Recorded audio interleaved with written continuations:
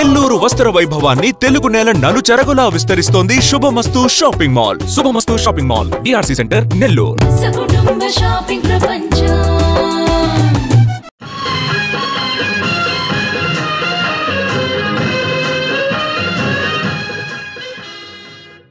Act ప్రేక్షకులకు నమస్కారం. విశ్వవిఖ్యాత నట సార్వభౌమ నందమూరి తారక రామారావు గారి వర్ధంతి సందర్భంగా ఈరోజు ఒక అభిమాన్ని మనం కలుసుకోబోతున్నాం. మరి ఎన్టీఆర్ గారితో ఆయన యొక్క అనుబంధం, ఆయన జ్ఞాపకాలు ఎలాంటివో మరి వారి మాటలో తెలుసుకుందాం. ఆయన ఎవరో కాదు, నెల్లూరు జిల్లా నుంచి మొట్టమొదటిగా ఎన్టీఆర్ని కలిసిన అభిమాని, అంతేకాకుండా ఎన్టీఆర్ ఫ్యాన్స్ వ్యవస్థాపక అధ్యక్షులు శ్రీ వెంకటరత్నం గారు. మరి వారు ఈరోజు మన స్టూడియోలో ఉన్నారు. వారితో మాట్లాడి ఎన్టీఆర్ గారితో వారికి ఉన్న అనుబంధం, వారి యొక్క జ్ఞాపకాలని తెలుసుకుందాం. నమస్కారం సార్. మురళీమోహన్ గారు నమస్తే. యాక్ట్ ప్రేక్షకులకి నమస్కారం. ఆంధ్ర రాష్ట్ర ప్రజలందరికీ కూడా నమస్కారం. చెప్పండి సార్, మన నెల్లూరు జిల్లా నుంచి మొట్టమొదటిగా ఎన్టీఆర్ గారిని ఒక అభిమానిగా కలిసింది మీరే. అవును సార్. అలాగే నందమూరి ఫ్యాన్స్ కూడా మీరే స్థాపించారు. శ్రీ నందమూరి ఫ్యాన్స్ 1961 సెప్టెంబర్ 18వ తారీఖున ఓకే ఫ్యాన్స్ స్థాపించాను. మరి ఫస్ట్ అసలు ఆయన అంటేనే మీకు ఎందుకు అభిమానం కలిగింది? ఏ వయసులో ఆయన సినిమాలు చూడడం మొదలుపెట్టారు? చిన్న వయసులో 10 ఏళ్ల వయసులో అల్లూరులో టెంట్లో రామారావు గారు ఫైటింగ్ సీన్లు వాటికి ముగ్ధులైపోయి ఆ సీన్ల కోసంగా ఇంట్లో పీడిచ్చి 2 అణాలు తీసుకొని వెళ్ళి సినిమా చూసేవాడిని. ఏ సినిమా చూసారు మొట్టమొదటిగా మీరు? మొట్టమొదట పాతాళ భైరవి చూశాను నేను చిన్న వయసులో. ఓకే. ఆ తర్వాత విజయ సంస్థలో నుంచి వచ్చిన అన్ని చిత్రాలు చూడటం జరిగింది. ఆ తర్వాత 1960లో మా బావగారు చెన్నై తీసుకెళ్ళాడు పేపర్ షాపులు చూపించేదానికి, ప్యారిస్ కార్నర్. నేను రామారావు గారిని చూడాలా బావగారు అని అన్నా. అరే ఆయన ఎక్కడో దూరంలో ఉన్నాడు, మనం ఏడో ఉన్నామంటే, లేదు నేను బస్సు నెంబర్లు అన్నీ కనుక్కొని పెట్టుకున్నాను, పోవాల్సిందేను అన్న. సరే పోదాం పదాన్ని వెళ్ళాం. ఆడపోయాము. ఆయన కాడ ఒక 20 బస్సులకు ఉన్నారు. తిరుపతి నుంచి వచ్చిన వాళ్ళు అన్ని గుండ్లే. ఒక 20 బస్సులు ఆగి ఉన్నాయి. కొన్ని అడ్రస్సులు కనుక్కొని చిన్నగా ఆడికి పోయేటోడికి గుంపులో గోయిందా అన్నట్టుగా ఓ అని ఒక్కొక్కరిని పలకరిస్తున్నాడు. ఏ జిల్లా, ఏ ఊరు, ఎప్పుడు వచ్చారనే పదాలు ఆయన వాడటం ఆయనకు అలవాటు. ఓకే. అట్టే కొంతమంది మాట్లాడేసి లడ్డు ఇచ్చేసేసి వస్తుంటే నేను ముందుకు పోయా. ఏ ఊరు బాబు అని అన్నాడు. నాకు అప్పుడు 15 ఇయర్స్. ఓకే. నెల్లూరు నుంచి వచ్చాను, తమరు చిత్రాలంటే నేను ప్రాణం పెట్టి చూస్తాను అని అన్నాను. జగదేకి వీరుడి కథ చూసారా అని అన్నాడు. 25 సార్లు వెళ్ళాను అన్నాను. అక్కడ శేషమహల్లో 25 సార్లు చూడటం జరిగింది రంగమాలు అని నేను చెప్పి. అంటే అప్పుడు రిలీజ్ అయింది కొత్తగా సినిమా? రిలీజ్ అయ్యి 100 డేస్ అయిపోయింది. ఎట్లా ఉండింది సినిమా? చాలా బాగా వచ్చింది. పాటలు కానీ అన్నీ బాగున్నాయి. నేను ఒక 25 టైమ్స్ చూశాను. ఎందుకంటే మా ఇంటికి దగ్గర థియేటరు, ప్రతిరోజు సెకండ్ షో వెళ్ళేవాడిని అని చెప్పడం. శేషమహల్లో నవ్వాడు. సరే ఏం పని మీద వచ్చారంటే, ఏదో పేపర్ షాప్ పని మీద వచ్చాను, మా బావగారితో మిమ్మల్ని చూడాలని వచ్చాను, మీతో ఒక్క నిమిషం మాట్లాడాలని ఉంది, ఇంకోసారి వచ్చి కలుస్తాను తమని, తమరు బిజీగా ఉన్నారు అని అన్న తర్వాత ఒక సండే మార్నింగ్ రండి, ఈ టైంలో మాత్రం ఎప్పుడు రావద్దు, నేను ఉండను, షూటింగ్ లేదు కాబట్టి గ్యాప్లో ఉన్నాను, నేను ఈ టైంలో ఉండను, ఇంట్లో ఉండను, సండే మార్నింగు ఎప్పుడైనా రండి ఉంటాను అన్నాడు. నేను ఆ ఇయర్ మారిపోయింది. 61కి మూడో నెలలో ఎప్పుడో వెళ్ళాను నేను. వెళితే ఆయన మెమరీ పవరు అటు చూసి, నెల్లూరు కదా మీరు వచ్చారు కదా, ఆయన అంత మెమరీ పవరు. ఎప్పుడో 3 నెలల కింద కలిసారు. 3 నెలల కింద 1 కోటి మందిలో నేను ఒకడిని. అంతే కదా.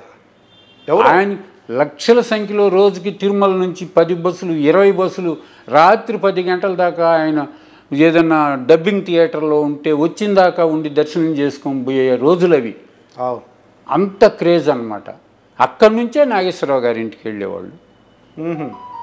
ఆ తర్వాత 61లో ఆయన సొంత దర్శకత్వంలో గులేబా కావలి అనౌన్స్ చేసి షార్ట్స్ తీస్తున్నారు ఆయన.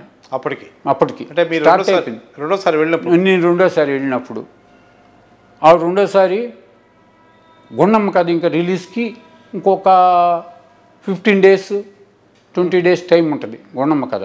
ఓకే. అప్పుడు వరుసగా వచ్చాయి చిత్రాలు.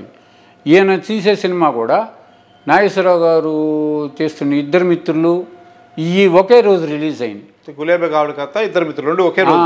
ఎందుకంటే వెంకటేశ్వర థియేటర్ రెడ్డి గారు రామారావు గారికి ముఖ్యం. ఆ సినిమా అక్కడ ఇచ్చాడు, వెంకటేశ్వర థియేటర్లో, వెంకటేశ్వర థియేటర్లో ఇచ్చాడు. తర్వాత నాగేశ్వరరావు గారి ఇద్దరు మిత్రులు రంగమహల్లో రిలీజ్ అయింది. అది 60 రోజులు, ఇది 61 రోజు.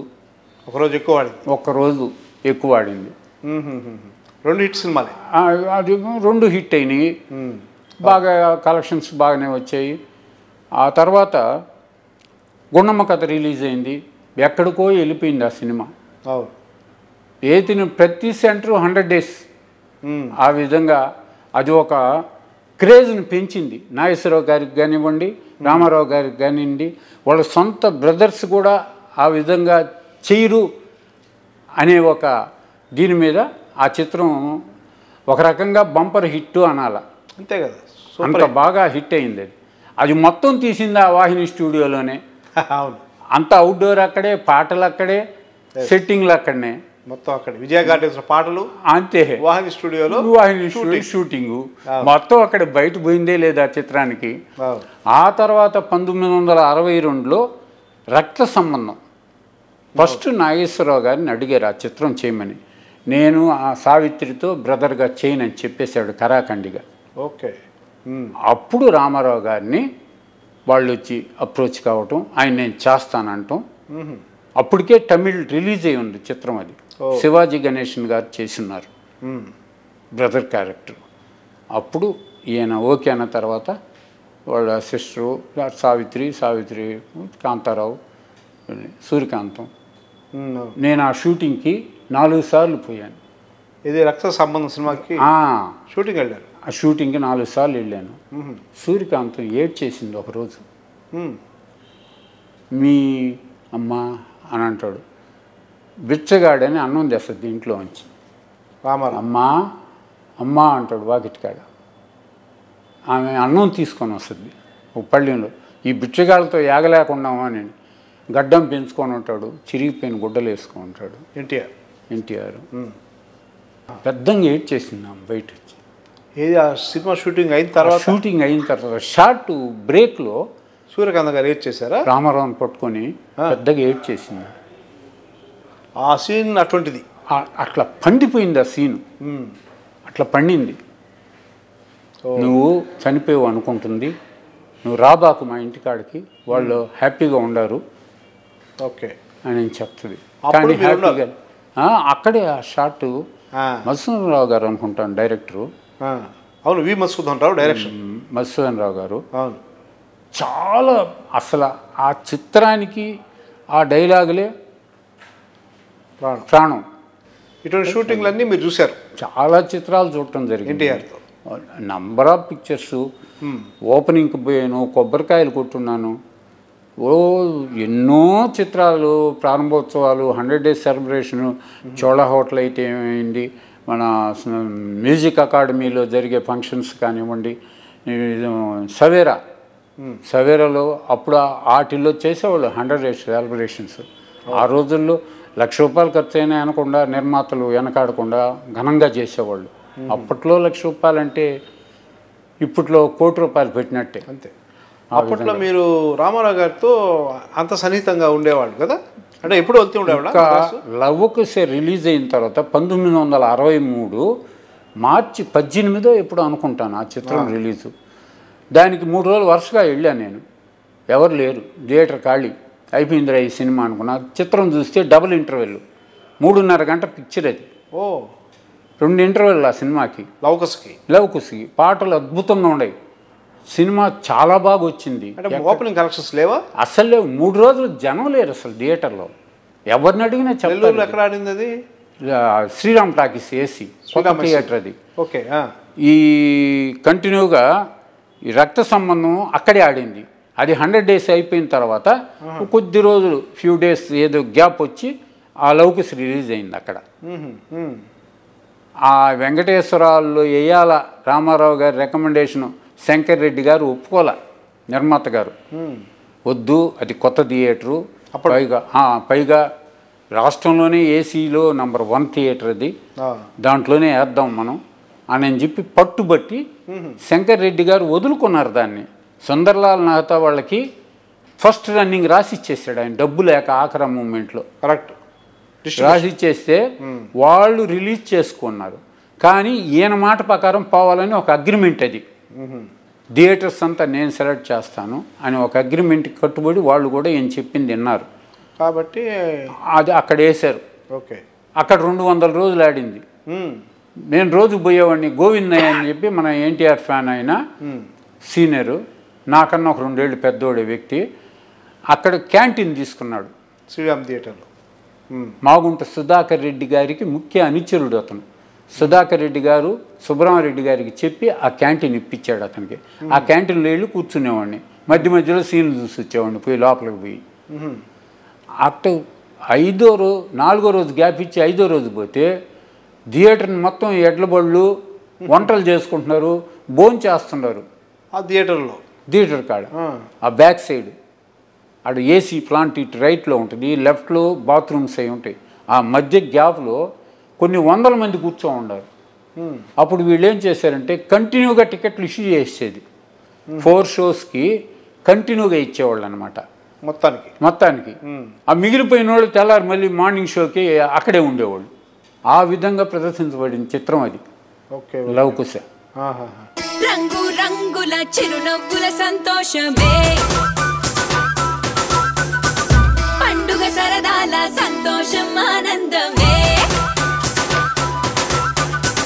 మనసుకు నచ్చేలా నచ్చేది దొరకేలా పండుగ కోరిక వస్త్రాల వేడుక. సౌత్ ఇండియా షాపింగ్ మాల్ మన favourite shopping mall. South India shopping mall లో అద్భుతమైన wedding collections. South India shopping mall, GT road, Nellore. మరి మీరు ఎన్టీఆర్తో ఫ్యాన్స్ ఏర్పాటు చేస్తామన్నారు నెల్లూరు జిల్లాలో ఫస్ట్ ఫ్యాన్స్ మీది. దానికి ఆయన ఏమన్నారు, ఆయన స్పందన ఏంటి? ప్రొసీడ్ బ్రదర్, కానివ్వండి, మంచి కార్యక్రమాలు చేయండి, పేద ప్రజల కోసం ఏదైనా మంచి కార్యక్రమాలు చేయండి, నా సహకారం కూడా ఉంటుంది. నేను ఏ రోజు ఆయన్ని ఆశించాల, నేను ప్రెస్లో సంపాదించిన డబ్బుతోనే ఖర్చు పెట్టాను. ఆయన దగ్గర మీరు ఎటువంటి ఆర్థిక సాయం ఏం అస్సలు ఒకరిద్దరికి ఏదో మార్నింగ్ షోకి ఆ పిక్చర్ ఇండి అతను దెబ్బతిన్నాడని చెప్తే ఓకే ప్రొసీడ్. ఆ ప్రొడ్యూసర్ థియేటర్కి వాళ్ళు అడిగిన డేట్కి బాక్స్ ఇవ్వండి అని చెప్పేవాడు. డిస్ట్రిబ్యూషన్ సినిమాలు ఇప్పించేవాడు. ఎవరికైనా ఒక 4-5 ఆ పుల్ల దెబ్బతిన్నాడు కాలు ఇరిగి అని. అప్పుడు రాఘవేంద్రరావు గారితో మంచి పరిచయాలు ఏర్పడిపోయినాయి మీకు. దాసనారాయణరావు గారు ఇంట్లో మనిషి, ఆ పద్మమ్మ బాలే గౌరవంగా చూసేదామి. అదేంటంటే అది పెండ్యాల నాగేశ్వరరావు గారు మ్యూజిక్ డైరెక్టర్ హౌస్ రామారావు ఇంటికి ఆపోజిట్ వాకిలికి ఎదురుగున్నా ఉంటుంది. ఆ ఇల్లు దాసనారాయణరావు గారికి రామారావు దాన్ని ఆయన అమ్మ చూపిన తర్వాత ఏరే వాళ్ళు సేట్లు కొనబోతుంటే అడ్డం కొట్టి నారాయణరావు గారికి అప్పుడు సొంత ఇల్లు లేదు, తీసుకో నారాయణ అని చెప్పి ఆయనతో మాట్లాడి ఇప్పించాడు పెండేల నాగేశ్వరరావు ఇల్లు. అది అది ఎదురు డైరెక్ట్ ఈయన వాకిలి ఇదే, ఆ వాకిలి అది ఎట్లా ఉంటుంది, రోడ్డే గ్యాప్ మధ్యలో 30-40 feet రోడ్డు. అప్పుడు ఈయన కాడికి పోయి ఆయన కాడికి పోయేవాడిని నేను తరచు. అట్లా పరిచయం బాగా ఆ పరిచయం. మే 4 ఆయన పుట్టినరోజు, మే 28 ఈయన పుట్టినరోజు, మే 31 కృష్ణ గారి పుట్టినరోజు. వీటికి ఖచ్చితంగా పోయేవాడిని. కృష్ణావతారం ఓపెనింగ్కి పోయాం. ఆయన పుండ్రీకాక్షయ్య గారు ప్రొడ్యూసర్ దానికి దుర్యోధనుడు క్యారెక్టరు ఈయన రంగారావు గారు, ఎస్వి రంగారావు. దుశ్శాసనుడు క్యారెక్టర్ సత్యనారాయణ గారు. ఓపెనింగ్ షాటు మార్నింగ్ 10:05కి 9:50, 9:45 వరకు రంగారావు గారు రాల. అప్పుడు పుండ్రి పలానా నెంబర్ ర్యాక్లో 4 కిరీటాలు ఉంటాయి, 4 తీసుకురా, 10 minutesలో ఇక్కడ ఉన్నాను. అప్పుడు ట్రాఫిక్ లేదు సిటీలో, అప్పుడు ఫ్లైఓవర్ కూడా లేదు, కోడంబాకం బ్రిడ్జి లేదు, రైల్వే ట్రాక్. తీసుకొచ్చేసాడు. వచ్చిన తర్వాత సత్యం ఇట్రా అన్నాడు. పోయాడు ఆయన లేచి, నీకు దుర్యోధనుడు క్యారెక్టర్ ఇస్తాను చేస్తావా అన్నాడు. అది పెద్ద ఆయన గారు కదా, రంగారావు గారు కదా అని దండం పెట్టాడు. నీకు నేను చెప్తున్నాను, చెయ్యి, నీ ఫ్యూచర్ మారిపోద్ది, చెయ్యి నువ్వు. రంగారావు గారు రాలేదు, చిత్రం ఆపుకోం కదా, చేయమన్నాడు ఆయన. కైకాల సత్యనారాయణ. అప్పుడు ఆయన మేకప్ రూమ్లో పక్కనే తీసుకుపోయి ఈ కిరీటం తీసి అవి మీసాలు ఇట్టుని వాటిని ఇట్ట తిప్పి రౌండ్ తిప్పి అదే మీసం ఆ కిరీటం ఈయన రామారావు గారి ఇంట్లోంచి తీసుకొచ్చిన కిరీటం పెట్టాడు సత్యనారాయణ గారికి. పెట్టి ఓపెనింగ్ షాట్ కొబ్బరికాయలు కొట్టించేసాడు. అప్పుడు దుర్యోధనుడు అయిపోయాడు. క్యారెక్టర్ మారిపోయింది దుశ్శాసనుడు. అప్పుడు జగ్గారావు ఎవరికో ఏదో ప్రిఫర్ చేశారు రామారావు గారు. ఆ తర్వాత ఒక 20 నిమిషాల తర్వాత ఫస్ట్ షాట్ ఓకే అయిపోయి అంతా అయిపోయిన తర్వాత 20 నిమిషాల తర్వాత రంగారావు గారు రావటం జరిగింది. రంగారావు గారు వచ్చారు, షూటింగ్కి వచ్చారు. మందులో వచ్చారు. కొంచెం అనీజీగా ఉండి రాలేకపోయాను అని చెప్పి రామారావు గారితో మాట పుండ్రకాక్షిదేలా నిమిత్త మాత్రుడు గమ్ముగా చేతులు కట్టుకొని బావ పక్కన నిలబడి ఉండేవాడు. అంతే కదా. అప్పుడు సరే దుర్యోధనుడు క్యారెక్టరు సత్యం చేస్తున్నాడు, నెక్స్ట్ పిక్చర్ చూద్దాంలే బ్రదర్ అని అన్నాడు ఆయన. సరే 5,000 అడ్వాన్స్ ఇచ్చున్నారు నాకు అని అన్నాడు. పర్వాలేదు నెక్స్ట్ చూసుకుంటాంలే అని అన్నాడు. ఆయన కారు కాడుబి కారులో చెక్ బుక్ తీసి 5,000 రాసి ఇచ్చేసేసి చెక్ ఇచ్చేసి వెళ్ళిపోయాడు. తర్వాత సత్యనారాయణ గారు రామారావుకి పర్సనల్ అయిపోయాడు. అక్కడి నుంచి ఆ సినిమా నుంచి ఎప్పుడు రామారావు గారికి టచ్లో ఉండేవాడు. ప్రతి సినిమాలో సత్యనారాయణ గారికి ఒక క్యారెక్టర్ ఏదో ఒకటి, ఆయన సొంత సినిమా కానివ్వండి బయట వాళ్ళది కానీ ఆయన రికమెండ్ చేసి ప్రతి సినిమాలో ఇచ్చాడు. ఈనాడు ఆయన అన్ని చిత్రాల్లో నటించాడంటే క్యారెక్టర్ ఆర్టిస్ట్గా కూడా ఆయన రామారావు గారి పుణ్యమే అని చెప్పి ఆఖరా దశలో కూడా చెప్పుకున్నాడు సత్యనారాయణ గారు. ఎన్నో ప్రెస్ మీట్లలో కూడా చెప్పారు. ఆయన ఎన్టీఆర్ ప్రోత్సాహంతోనే ఆయన ఆ స్థాయికి వచ్చారు. చలపతిరావు కూడా అదే చెప్పాడు, రామారావు గారు లేకపోతే నేను లేను, నా జీవితం లేదు. వెళ్ళిపోయే మూమెంట్లో పిలిచి నాకు క్యారెక్టర్లు ఇప్పించారు రామారావు గారు. ఇండస్ట్రీ వదులుకొని వెళ్ళిపోదామనే డెసిషన్ తీసుకున్నాను. ఈ విధంగా చాలా మంది ఆర్టిస్టులు ఆయన ప్రోత్సహించున్నాడు. మీరు చెప్పినట్టు కస్తూరి శివరావు నాశనం అయిపోయి ఉన్నాడు. శివరావు రామారావు ఇంటి పక్కనే ఆ ఖాళీ స్థలం అంతా రామారావు గారు కొన్నారు శివరావు గారి దగ్గర. అయినా కూడా ఇల్లు ఖాళీ చేయించాలి ఆయన కొని కూడా. కస్తూరి శివరావుకి భుక్తికి అన్నీ సప్లై ఇచ్చేవాడు, ఆయనే వచ్చి తీసుకుపోయేవాడు. ఈ బొడ్డపాటి వీళ్ళంతా గెస్టులంతా కూరగాయలు బియ్యం రామారావు గారి ఇంటికి వచ్చి 3 రోజులకు 4 రోజులకు ఒకసారి ఎత్తుకొని పోయేవాళ్ళు అనమాట. అప్పట్లో ఆర్టిస్టులు చిన్నోళ్ళు అట్లా ఆధారంగా చూసేవాడు అతను. మరి మీకు ఎన్టీఆర్ ఫ్యామిలీతో ఉందా పరిచయం? రామారావు గారు కాకుండా ఆయన ఫ్యామిలీతో పరిచయం? వాళ్ళ ఇంట్లో భోంచేసాను నేను. మహాతల్లి తారక ఆమె వాళ్ళ ఇంట్లో తీసుకున్న ఫోటో నాకు ఉండేది. ఇంట్లో లోపల ఇన్సైడ్ ఇంకా పోతే రైట్ సైడ్లో వంటగది, ఆ నుంచి ఆ వంటగది యువతల నుంచి పూజ రూము, ఆ పక్కనే మెట్లు, stair case, first Ramarao bedroom పైన. మొన్న చెయ్యిరిగినప్పుడు కూడా పోయి నేను బెడ్రూమ్లో కూర్చొని ఎందుకయ్యా అంత సాహసాలు చేయటం, ఇసుకలో పెట్టిన బండి మీద కూర్చున్నాడు. ఆ బండి అది దాసనారాయణరావు సర్దార్ పాపారాయుడు ఇసుకలో కూర్చోన్న బండిని ఇసుకలో స్టాండ్ వేసారు. ఆ శ్రీదేవితో సాంగ్ ఆ గ్యాప్లో వచ్చి దాని మీద కూర్చున్నాడు. ఆ బండి ఇట్ట ఒరిగి పడిపోవటంలో చెయ్యి కింద పెట్టడంలో ఇక్కడ అది రెండోసారి ఎరగటం. ఫస్ట్ పల్లెటూరి పిల్లల సినిమాలో ఓపెనింగ్ షాట్లో అప్పుడు ఒకసారి ఇరిగింది. అది ఎద్దుతో ఫైట్ చేసేటప్పుడు. మళ్ళీ సెకండ్ టైం అది. పుత్తూరు రాజు ఈయనకి ఎక్కడో ఫ్రెండ్ అంట. ఈయన కారు పంపిస్తే ఆయన వచ్చి కట్టుకట్టిపోయేవాడు. ఈయనంత ఇదంటే అవి ఇరిగితే ఏమవుతుంది అని ఒక డోమ్ తయారు చేయించాడు. నేను చేస్తాను, ఎందుకు ఆపాలా కాల్ షీట్స్, వద్దు తీసుకోనారని అని చెప్పి అంత ఆ విధంగా క్యారెక్టర్ని ఆపకుండా అది ఆ ఫిల్ము ఆగిపోయి మళ్ళీ డేట్స్ డిలే అయిపోతాయి.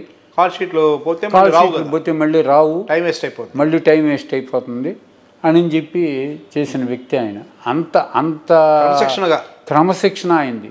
రాత్రి 12 గంటలకి ఆయన భారతం భాగవతం పుస్తకాలు చూసేవాడు. తెల్లారి 4 గంటలకు లేసేవాడు.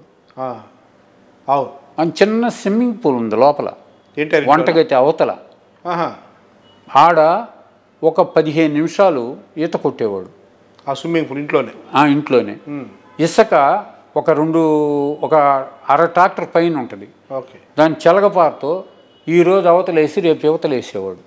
అది ఎక్సర్సైజ్ బాడీకి.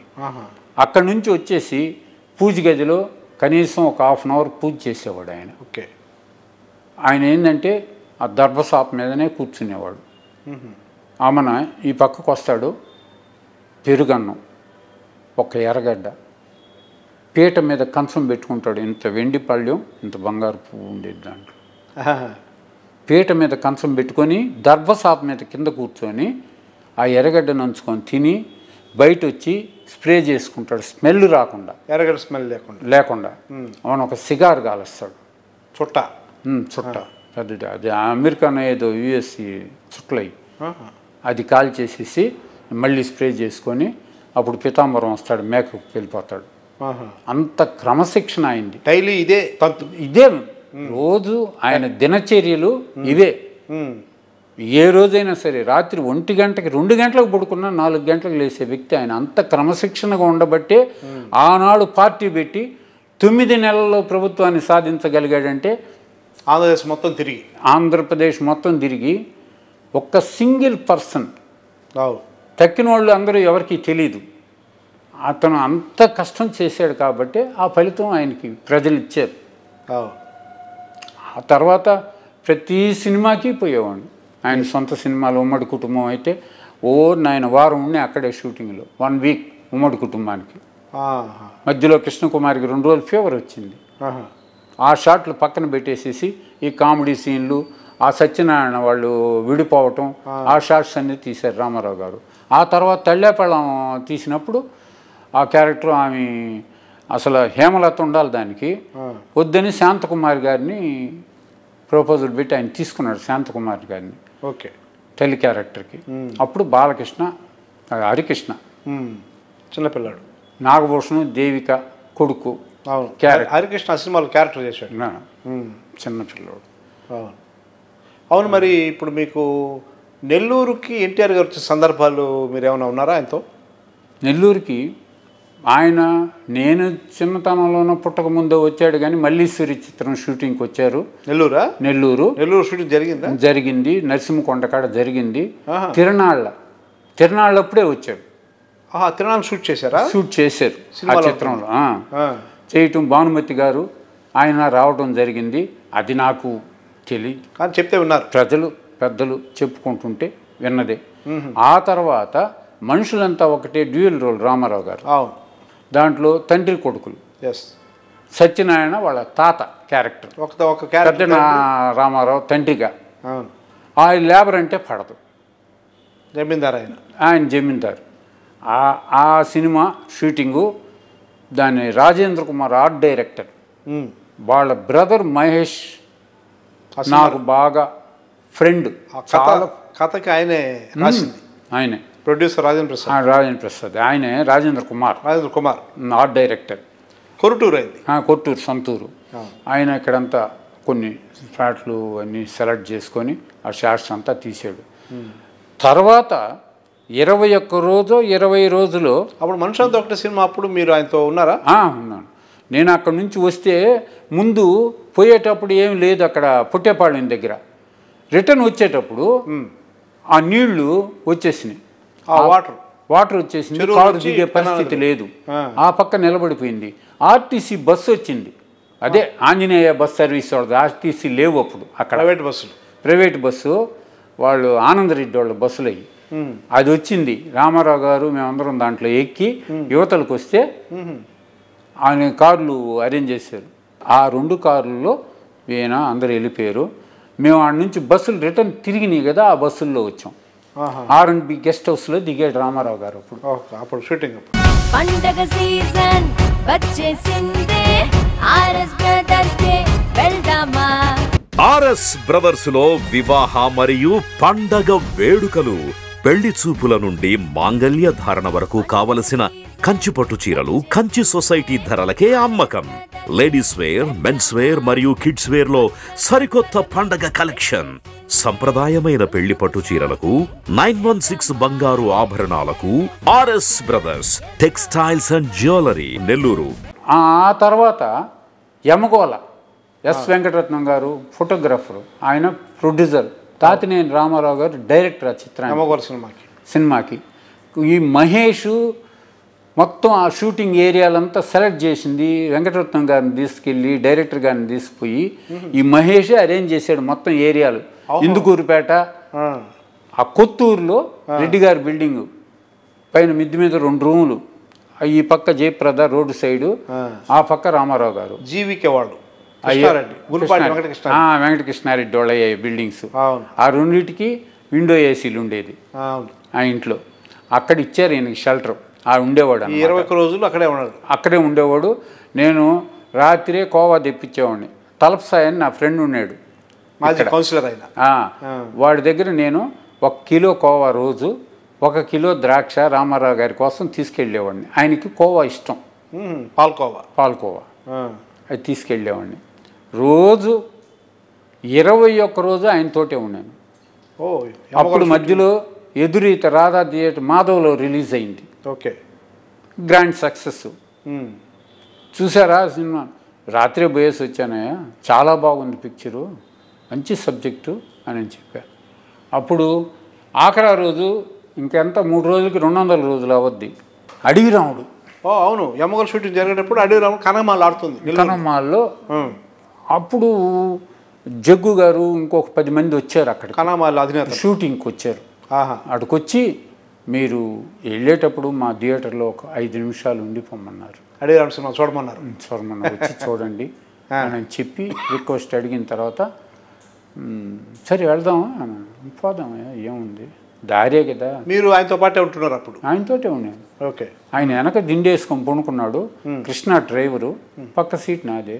వెనక ఆయన తాతినేని రామారావు, ఆయన ఎస్ వెంకటరత్నం, ఆ వెనక జయప్రద, వాళ్ళ అమ్మ, వాళ్ళ రాజుబాబు, వాళ్ళ తమ్ముడు, వాళ్ళ తమ్ముడు, వీళ్ళందరూ కారు అన్ని వరుసగా అన్ని లోపలికి వెళ్ళిపోయినాయి. కనమాల లోపలికి వెళ్ళిపోయినాయి.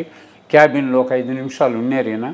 వాళ్ళు పెద్ద మాల వాళ్ళు అన్నీ ఫుడ్ అంతా అరేంజ్ చేసి ఉన్నారు. కానీ ఆయన ఏం తీసుకోలేదు, అంతా జీడిపప్పు తీసుకున్నారు. ఒక ప్యాకెట్ మాత్రం నేను తీసుకున్నా, కేజీ ప్యాకెట్ మసాలా జీడిపప్పు. అవునంటే ఆ క్లాస్ ఉంది, దాన్ని ఆనుకొని, క్యాబిన్ ఆనుకొని, ఆ క్లాసులో అట పోయి స్క్రీన్ ఒక 2 మినిట్స్ చూశాడు. అవును, వెళ్ళిపోతున్నాము అండి, దండం పెట్టేశాడు అందరికి. అప్పుడు ఆడియన్స్ ఎవరు చూడలేదా? అబ్బా, ఈయన చెప్పాడు, మీరు మాత్రం మీ ఫ్యామిలీ మెంబర్స్ ఉండండి, ఎవ్వరికి అనౌన్స్ చేయవద్దు అని చెప్పి, అసలే నేను తయారైపోయి ఉన్నాను, రాలేను, అక్కడ ఉండలేను, వాళ్ళతో మాట్లాడకుండా రాకూడదు అని చెప్పేశాడు ఆయన. ఓకే. అప్పుడు బయట రాగానే చెప్పి, అదే రాధా థియేటరు, మాధవ్ థియేటర్ అదేను, అక్కడే మన ఎదురీత ఆడుతుంది అక్కడ అని చెప్పా. ఓ ఇక్కడేనా అని అన్నాడు. అవును, ఎక్కి పడుకున్నాడు. నేను దిగేస్తానయ్యా, మా ఇల్లు ఇక్కడే దగ్గరేను, కాఫీజ్లో నేను ఇల్లు అని అన్నా. అట్లా కాదులే, అక్కడికి వచ్చేసేయి, నువ్వు మద్రాస్కి వచ్చేయి, ఎవరు లేరు కదా, తోడుగా ఉన్నట్టుంటుంది, నేను పడుకుంటాను, టైర్డ్ అయిపోయాను. ఆయనతో పాటు మీరు మద్రాసు వెళ్ళిపోయారా? వెళ్ళిపోయాను. మద్రాసు పోయి అవును, ఉదయాన్నే వాళ్ళ ఇంట్లో టిఫిన్ చేసుకొని, ఆయన ఆ బుడ్డ కారు ఒకటి ఉంది, పాతది, మోరీస్ అనుకుంటుంది, దాంట్లో తీసుకొచ్చి స్టేషన్లో దించి టికెట్ కొనిచ్చి, ఎవరు ఆయనేనా? వాళ్ళు డ్రైవర్ టికెట్ కొనిచ్చి 2.5 రూపాయి కొనిచ్చి ఆమె నన్ను ట్రైన్ ఎక్కించి రా నువ్వు అని అన్నాడు. అప్పుడు ఆ తర్వాత రోజుల్లో ఈయన ఇంకా బాగా దగ్గరయ్యాడు. తర్వాత రాఘవేంద్రరావు గారి డైరెక్షన్లో వేటగాడు సినిమా అనౌన్స్ చేశారు. ఇప్పుడు ఈ సుబ్బరాయుడు అని ఒక రామారావు ఫ్యాన్ ఉన్నాడు, వాడు ఎవరికి తెలియదు, నాతోటి తిరుగుతుండేవాడు నెల్లూరులో. వాడు కొంచెం పెట్రోల్ బంక్, రాధాకృష్ణారెడ్డి పెట్రోల్ బంకులో కొంత సంపాదించుకున్నాడు. ఒక 1.5 lakh 2 lakhs వరకు సంపాదించి బ్యాంకులో వేసుకొని, విజయ బ్యాంకులో అకౌంట్ ఓపెన్ చేసుకొని ఉన్నాడు. అని ఈ వేటగాడు నేను కొనుక్కుంటాను, నువ్వు పెద్ద ఆయనతో మాట్లాడతావా అన్నాడు. ఈ రమేష్ రెడ్డికి చెప్పా, వాడి ముఖం వాడేం కొంటాడులే అని అన్నాడు. లేదు నువ్వు 10 పైస్ పెట్టుకో షేరు అని అంటే రామారావు గారి దగ్గరికి వెళ్ళా. ఈ విధంగా ఓపెనింగ్ షాట్కి పోయినప్పుడే చెప్పేశా, నెల్లూరు నాకు కావాలి ఈ సినిమా, అర్జున్ రాజు గారితో మీరు చెప్తారా, నన్ను అడగమంటారా అన్న. నేను మాట్లాడుతున్నాడు. అర్జున్ అన్నట్టు పిలిచాడు, వచ్చాడు. ప్రొడ్యూసర్ని పరిచయం చేశాడు.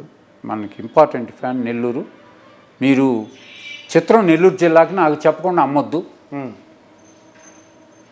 నాకు చెప్పకుండా చిత్రాన్ని అమ్మొద్దు మీరు. వాళ్ళు ఎప్పుడు డబ్బులు కడితే మీరు చెప్పిన రేటు వాళ్ళు తీసుకుంటారు, అమ్మబాకండి అన్నాడు. అప్పుడు రామారావు సినిమా 1.5 లక్ష, 1.40, 1.30 అది రేంజ్ అప్పట్లో. నాగేశ్వరరావు గారి చిత్రం 1,90,000 ఓల్డ్ నెల్లూరు డిస్ట్రిక్ట్, కందుకూరు, సింగరాయకొండ ఎన్ని కలిపి ఓల్డ్ నెల్లూరు డిస్ట్రిక్ట్. ఓకే. అంటే రాష్ట్రం మొత్తం మీద 10% నెల్లూరు అప్పుడు రేటు. అక్కడ 4 లక్షలు అంటే ఇక్కడ ఎంత అంతే లెక్క. ఓకే. హైదరాబాద్ ట్విన్ సిటీస్కి కలిపి 6 లక్షలు అనుకోండి, మనకు ఆ రేషియోలో పడేది అనమాట. 60,000, 90,000 కూడా ఇచ్చిన చిత్రాలు ఉన్నాయి, ఎన్నో చిత్రాలు ఉన్నాయి. ఇతను ఏం చేశాయంటే దీని ప్రెషర్స్ ఎక్కువైపోయినాయి. ఆనం గోపాలకృష్ణారెడ్డి వాహిని వాళ్ళ ద్వారా చెప్పించేశాడు, విజయ సంస్థ ద్వారా, ఆ చిత్రం మాకు వెంకటరమణ పిక్చర్స్కి ఇచ్చేయండి, నీ రేటు మీకు ఇచ్చేస్తాం, మేము కొనుక్కుంటాము అవుట్ రేట్గాను అని చెప్పి. లేదండి రామారావు గారు ఒక మాట చెప్పున్నారు, ఆయన్ని కన్సల్ట్ చేసి వాళ్ళు వద్దంటే మాత్రం మీకు ఇస్తానంటే వీడు జమీన్ రైతులు యాడ్ ఇచ్చేసేసాడు. మా తదుపరి చిత్రాలని కటకటాల రుద్రయ్య ఇదొకటి, ఇంకో చిత్రం ఏదో 3 చిత్రాలు లాస్ట్ పేజీలో ఫుల్ పేజ్ ఇచ్చేసాడు యాడ్. అది ఎత్తుకొని రామారావు కాడికి బరిగితే ఎక్కడ ఉన్నాడు ఈయన, టైగర్ చిత్రం షూటింగ్లో కొత్తగూడెంలో ఉన్నాడు. కొత్తగూడెం తెలంగాణ. ఈయన రజనీకాంత్ సైడ్ క్యారెక్టర్, చిన్న క్యారెక్టర్ ఆడున్నాడు. హైదరాబాద్కి పోయి హైదరాబాద్లో ఉన్నాడంటే హైదరాబాద్ లేడు, కొత్తగూడెం ఉండారు అని చెప్పారు స్టూడియో కాడికి పోతే. సరే కొత్తగూడెం బస్సు ఎక్కి పోయాడికి ఈ పేపర్ చూపించా, చూడబోయా మీరేమో చెప్పారు అర్జున్ రాజు గారు వాళ్ళకి ఇస్తానంటున్నాడు, మేమే అభిమానులు మొత్తం జిల్లా అంతా చెప్పేసాను మేము కొంటున్నామని అని చెప్పా. సరే ఉండండి నేను మాట్లాడతాను, ఒక అరగంట గ్యాప్ తీసుకొని షూటింగ్ వేరే షాట్ తీయనని చెప్పి గెస్ట్ హౌస్కి వచ్చి ఫోన్ చేయించాడు వాళ్ళ కజిన్ బ్రదర్ చేత. ముందు ఫోన్ చేయి అర్జున్ రాజుకి అని అన్నాడు, చేశాడు. ఏమైనా నువ్వు నేను చెప్తే కూడా మీరు ఓవర్లుక్ చేసి నెల్లూరు ఆనం గోపాలకృష్ణారెడ్డి గారికి ఆ చిత్రాన్ని నమ్మేశారా మీరు? వేటగాడు లేదన్నగారు, వాళ్ళు అడిగారు ఈమని ప్రెషర్ తీసుకొచ్చారు మన వాళ్ళ నాగిరెడ్డి గారి ద్వారా వాళ్ళ దగ్గర, అందుకోసం నేను వాళ్ళు పెద్ద ఆయన చెప్పుండాడు, వాళ్ళు తీసుకోకపోతే మీకే ఇస్తాను, ఏరే వాళ్ళకి ఇవ్వనని ఒక మాట చెప్పాను, అంతకుమించి ఇంకేం టాక్స్ ఏం జరగలేదని చెప్పేశాడు. అదేం అమ్మలేదులే, నువ్వు ఎందుకు హైరాణ పడతావు, నేను ఒక 1 వీక్ తర్వాత మద్రాసు వస్తానప్పుడు వచ్చేసి మాట్లాడుకుంటాంలే అని అన్నాడు. ఈ లోపల ఎంఎస్ రెడ్డి గారు దూరాడు ఎంటీ చెక్ తీసుకొని వేటగాడు కొనడానికి.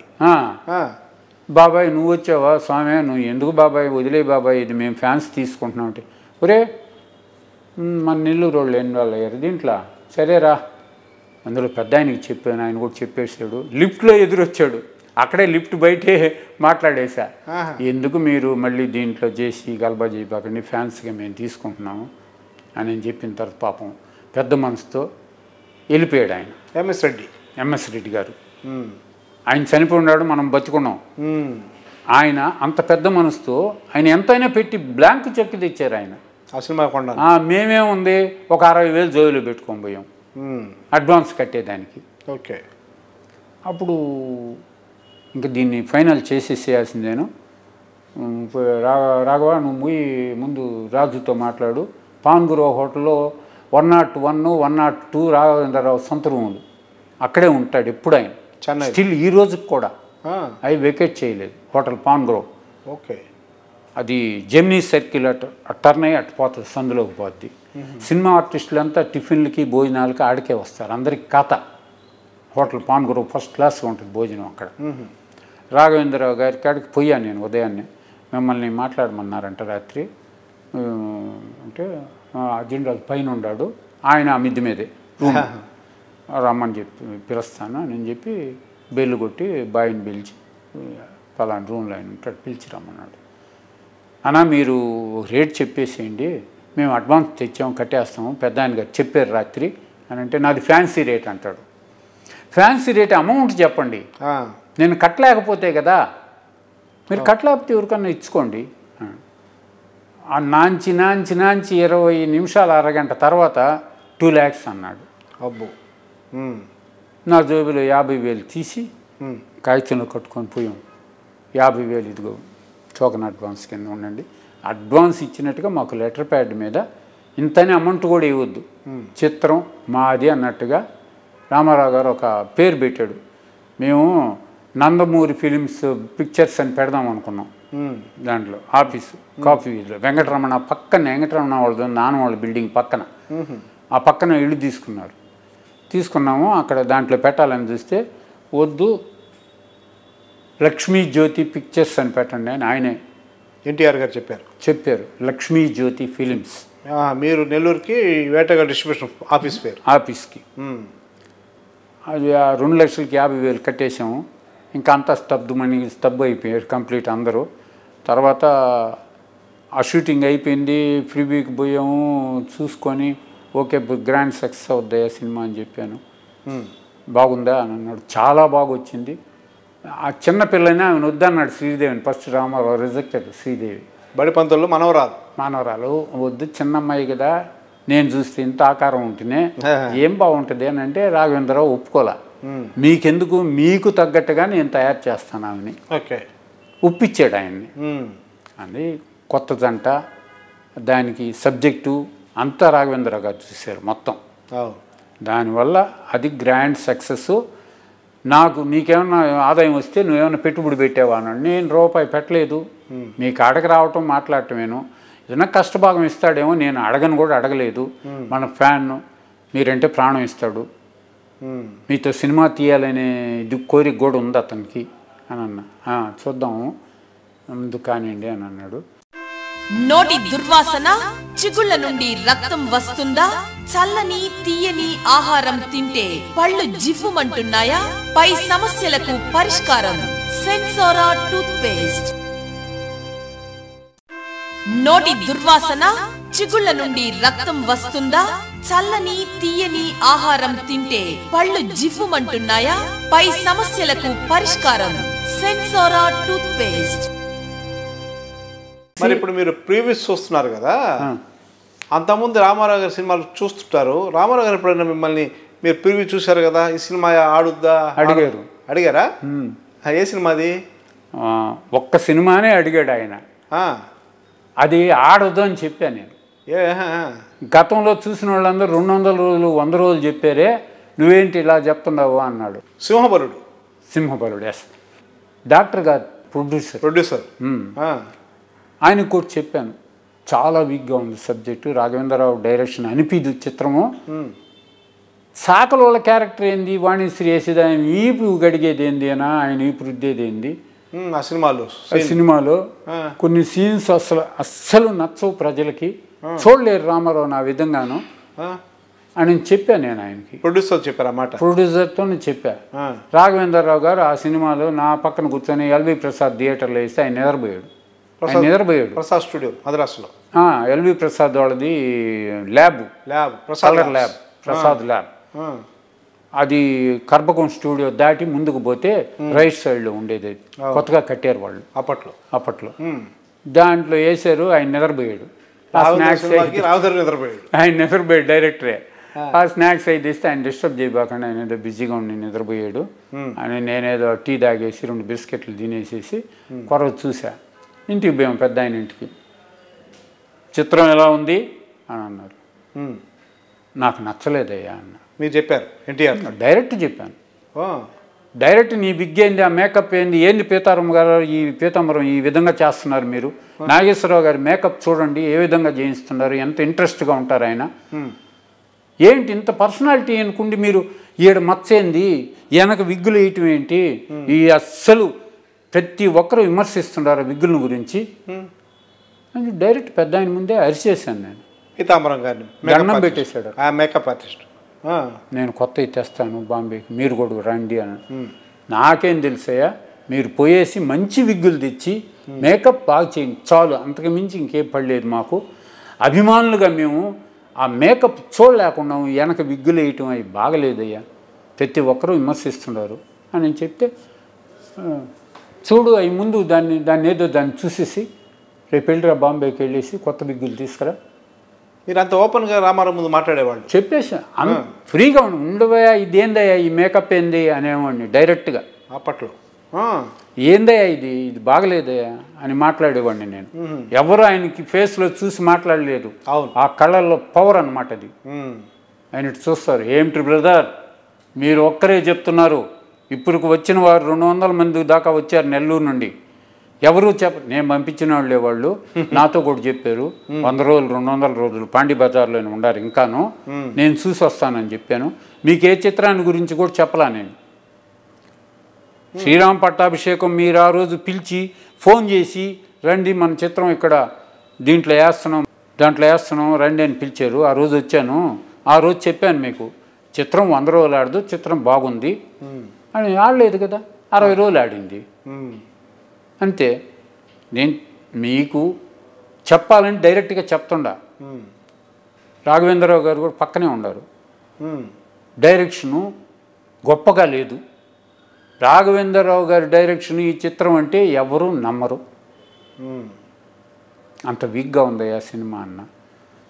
అప్పుడు ఆయనే అన్నాడు తర్వాత, అబ్బా నువ్వు చెప్పింది అక్షరాల నిజం. నెల్లూరు టాక్ అంటే ఇండస్ట్రీకి భయం, నెల్లూరులో ఫ్లాప్ అంటే ఫ్లాప్, సక్సెస్ అంటే సక్సెస్. నెల్లూరు టాక్ రాష్ట్రం మొత్తం మీద నెల్లూరు తీసుకుంటారు first, second Vijayawada, third Hyderabad. Okay, ఈ నంబర్ 1 అనమాట నెల్లూరు టాక్. ఎలా ఉంటే విమర్శకులు ఎక్కువ, విమర్శించేవాళ్ళు ఈ చిత్రాన్ని కూలంకషంగా చూసి ఈ చిత్రంలో ఈ లోపం ఉందని చెప్పేవాళ్ళు ఎక్కువ అనమాట నెల్లూరులో. డైరెక్ట్ ఫేస్ టు ఫేస్ మాట్లాడేవాళ్ళు ఎక్కువ. అప్పట్లో విజయ సంస్థ వాళ్ళు కూడా, నాగిరెడ్డి చక్రపాణి కూడా నెల్లూరుకు వచ్చి శేషమహల్ చంద్రహారం సినిమా చూశారు. అవును, చూసిన తర్వాత నెల్లూరులో ఇంటర్వెల్లో ఏందయ్యా వీళ్ళు ఇటువంటి సినిమా తీసారే అని అన్నారు ఎవరు ఆడియన్స్. అంతే, అది విన్నారు నాగిరెడ్డి చక్రపాణి. దీని ఓహో సినిమా పోయింది, మద్రాసు వెళ్ళిపోయాడు కారికి. అంటే నెల్లూరు టాక్కి అంత పవర్, అంత పర్ఫెక్షన్స్ ఉంది. ఇప్పుడు ఆ వెంకటేశ్వర మహత్యం తీశారు, పీపుల్లయ్య ఆమె భార్య శాంతకుమారి. ప్రతి సెంటర్లో ఒక ఉండి పెట్టారు, వెంకటేశ్వర స్వామి కటౌట్ పెట్టారు ప్రతి థియేటర్ ముందు. విగ్రహం లాగా కటౌట్, విగ్రహమే కటౌట్ లాగా తీసుకొచ్చి పెట్టి దాని ముందు ఉండి పెడితే, నెల్లూరు శేషమహల్లో 100 రోజులు ఆడితే దానికి ఆ వచ్చిన కలెక్షన్ 75,000, ఉండిలో 1,08,000 వచ్చింది. ఆ విధంగా ఉండిల్లో వచ్చిన డబ్బును మొత్తం టీటీడీ దేవస్థానానికి శాంతకుమారి గారు ఆయన వాళ్ళ భర్త ఇద్దరు వెళ్ళి దానికి ఇస్తే, ఆయన పేరుతో 2 రూములు కట్టారు డొనేషన్ కింద, దాన్ని తీసుకొని దేవస్థానం వారు. అది వెంకటేశ్వర మహత్యం చరిత్ర. అది అసలు వెంకటేశ్వర స్వామి, రామారావు వెంకటేశ్వర స్వామి, ఇంకా ఉన్నాడు వెంకటేశ్వర స్వామి, ఈయన వెంకటేశ్వర స్వామి అనే ఆ రోజులు, పిచ్చి రోజులు. అంతే కదా. ప్రతి ఇంట్లో మాయాబజారు కృష్ణుడు ఫోటో ఉండేది, పూరి గుడిసెలో ఒక దూరు ఉండేది. ఆ విధంగా ఆయన స్టెప్ బై స్టెప్ దేవుడు అయిపోయి, ఆ విధంగా ప్రజల మనసులో స్థిరస్థాయిగా నిలిచిపోయి చరిత్రని తిరగరాశాడు.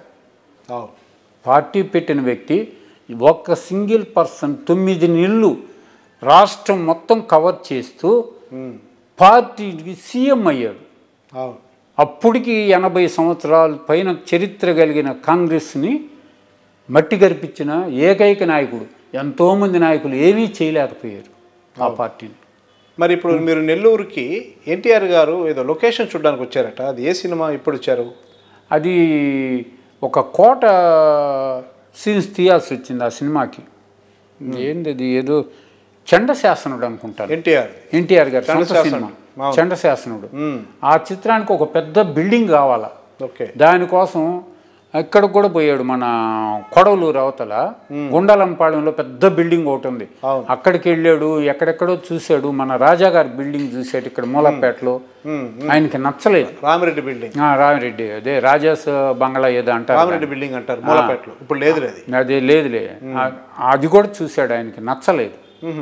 తర్వాత దాన్ని సెట్టింగ్ వేయించేసేసాడు ఆయన. ఓకే ఓకే, సెట్టింగ్ వేయించాడు. అంటే అప్పుడు నెల్లూరు మీరు ఉన్నారా ఆ రోజు? నేను లేను, నేను తిరుమలలో ఉన్నా. మీరు అప్పుడు తిరుమలకు పోయి ఉన్నా, లేను, నేను కలవాలి అసలు ఆయన. అప్పుడు ఆయన జనాల్లో కూడా తెలియదు ఆయన వచ్చిపోయినట్లుగా. అబ్బా, ఎవరికి తెలీదు. ఆయన పోలీస్ ప్రొటెక్షన్ కూడా తీసుకోడు. కారులో వస్తాడు, దిగుతాడు, చూస్తాడు, వెళ్ళిపోతాడు అంతే. ఓకే, ఏ రోజు కూడా ఆయన పోలీస్ ప్రొటెక్షన్ అడిగింది లేదు. ఇప్పుడు ఆయన చివరిగా ఎప్పుడు కలిశారు మీరు? రిజైన్ చేశాడు పార్టీ, లాస్ట్ ముఖ్యమంత్రిగా లాస్ట్. ఆ తర్వాత ఎప్పుడో ఒకసారి ఏం పోయాను అంతే. ఆయన రిజైన్ చేశాడు. ఆయన బాగా దిగులు పడిపోయాడు. అంతే కదా. మీరు చనిపోయిన తర్వాత వెళ్ళారా? అంత్యక్రియలకు వెళ్ళారు? మొత్తం ఒక 2 లక్షల మంది పైన వచ్చి ఉంటారు. ఆయన అంత్యక్రియ సంస్కారం కోసం వచ్చారు. మరి పక్క రోజు హైదరాబాద్లో మనకి ఎన్టీఆర్ ఘాట్ అని అప్పట్లో కట్టారు. మన ఆ ట్యాంక్ బండ్ని ఒక రూపానికి తీసుకొచ్చింది ఆయనే కదా. ఒక్క సంవత్సరంలో 8 సినిమాలు అట్రప్లాప్ 12 చేస్తే వారం ఆడిన చిత్రాలు కూడా ఉన్నాయి అందులో. అక్బర్ సలీం అనార్కలి సొంత సినిమా 2 వారాలు వేస్తాం, నేను తీసుకుంటాను టౌన్ అయ్యారు, సుబ్రాయుడు తీసుకుంటా అన్నాడు. మేము తీసుకొని ఆ వారం రోజులు ఆడిస్తామంటే వద్దులే, అది మొత్తం రాష్ట్రం అంతా ఎత్తేసారు, వదిలేసేయండి, దాన్ని మనసులో తీసేయండి అని అన్నాడు. సరే దండం పెట్టి. విజయాలకి ఆయన ఉప్పొంగింది లేదు, అపజయాలకి కుంగింది లేదు, రెండూ లేదు. దేనికి వెరవని ఏకైక వ్యక్తి అతను. గుండె నిబ్బరం. ఒక స్థిర నిర్ణయం తీసుకుంటే ఆ నిర్ణయానికి కట్టుబడి ఉండే ఏకైక వ్యక్తి అని. ఇటు రాజకీయంగా కానివ్వండి, అటు ఇండస్ట్రీలో కానివ్వండి. రామారావు గారు కారు హార్న్ 2 సార్లు కొడతాడు కృష్ణ, గై గై అని, మొత్తం స్టూడియో అలర్ట్ అయిపోతుంది. వస్తున్నారు అని ఒక ఇండికేషన్ అన్నమాట. ఓకే, బాలకృష్ణ గారికి 2 సంవత్సరాలు నేను అక్కడికి పోయినప్పుడు ఆ ట్రై సైకిల్ ఇసుకలో దొక్కేవాడు, దాన్ని వెనకుండి నెట్టేవాడిని నేను చిన్నప్పుడు. ఎన్నోసార్లు ఎత్తుకున్నాను ఆయన్ని, బాలయ్యని. బాలయ్యతో కానీ హరికృష్ణ గారితో కానీ వాళ్ళ ఫ్యామిలీ. హరికృష్ణ గారు సూపర్ అంతే. ఫ్రెండ్షిప్ చేస్తే అతను ఎంత ఫోర్స్గా ఉంటాడో అంత వ్యక్తిత్వం కలిగిన వ్యక్తి. అన్నదమ్ముల అనుబంధం 100 డేస్ సెలబ్రేషన్లో బాలయ్య బాబు నా సినిమాకి నటవారసుడు అతనేను అని చెప్పి అనౌన్స్ చేశాడు. అది అలాగే జరిగిందిగా. జరిగింది. ఓకే సార్, నిజంగా ఈరోజు పెద్ద ఆయన మనం కలుసుకోవడం, ఆయన వర్ధంతి సందర్భంగా మీరు నా అదృష్టం. మీ వ్యాక్ట్ ద్వారా నేను పరిచయం కావటం ప్రజలకి నా అదృష్టంగా భావిస్తున్నాను. ఇది ఈనాటి విశ్వవిఖ్యాత నట సార్వభౌమ నందమూరి తారక రామారావు వర్ధంతి సందర్భంగా ఆయన వీరాభిమాని మన వెంకటరత్నం గారి మాటల్లో వారికి ఉన్న అనుబంధం, అలాగే అనుభవాలు అన్నీ తెలుసుకున్నాం కదా. మరో ప్రత్యేక కార్యక్రమంలో మరో ప్రత్యేక అంశంతో మీ ముందుంటాను. అంతవరకు సెలవు, నమస్కారం. మీ సింగంశెట్టి మురళీమోహన్ రావు.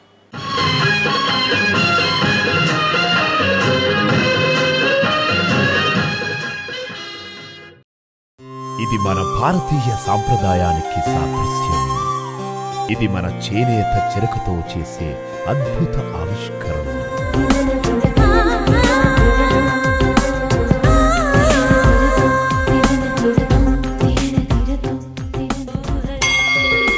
మాస్టర్ వీవర్స్ మరియు మగ్గం ధరలకే కంచిపట్టు చీరలు, ఫ్యాక్టరీ ధరలకే ఫ్యాన్సీ శారీస్ అండ్ చుడిదార్స్. మహిళలకు ప్రత్యేక వస్త్రాలయం Kanchi Kamakshi. Magunta layout, mini bypass, Nellore.